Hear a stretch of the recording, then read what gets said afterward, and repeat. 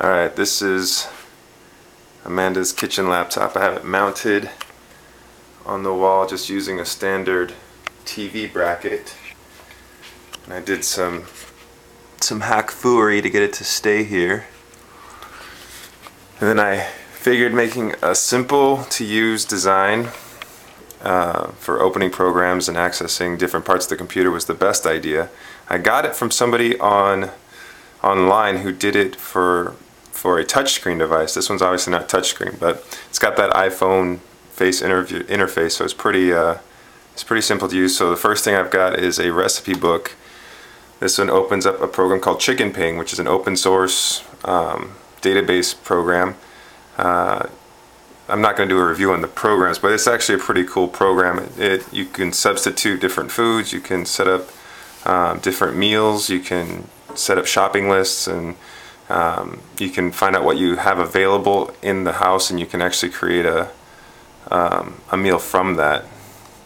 Then I've got a cool little chicken. It's called a kitchen timer. It's called SnapTimer. It's got a lot of different options for alarms and resetting. You can run multiple timers if you want to. So that was kind of handy to have, of course. Music. I use a program called musikcube. It's fast. It organizes all your music.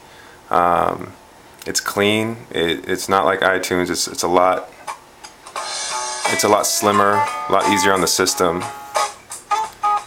Let's see.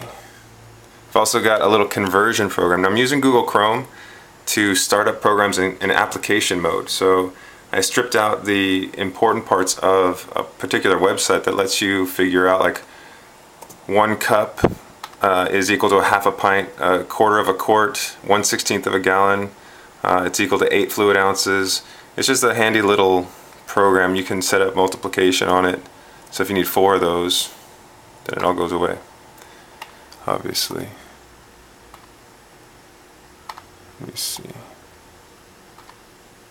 The multiply doesn't work, so I'll have to fix that. But I figured that's better than a standard calculator. Then I've got this weather icon, which actually updates automatically in the background to show you kind of what a general look of the day is like. And if you click on it, it opens up a Google Web Apps for the Weather Channel. It gives you a 10-day forecast, which is kind of nice.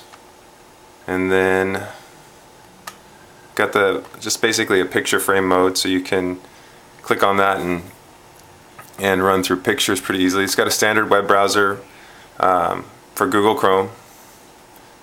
It's got a grocery list. The grocery list is actually Google Tasks, but I use the app function here, so you can add, things you need to get. The cool part about this is Amanda can get to it on her BlackBerry, so she just adds them here, and she can get it all at the grocery store. There's no need to write down lists anymore. Her Gmail's here, calendar's here.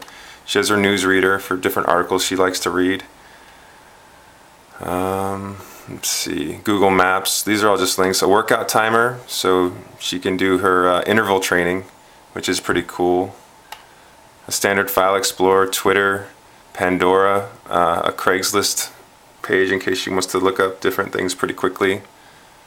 And then all recipes. This is a program. This is a website she goes to for tracking recipes. And this little guy down here, I have 2 automatic 10-second updating webcams, one in Venice and one in Santa Monica, so we can kind of see at a glance what the situation is like outside,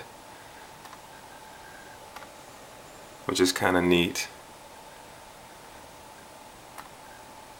Anyway, it's a very simple design interface, which I was inspired by somebody from the internet. I probably should link to it in the comments.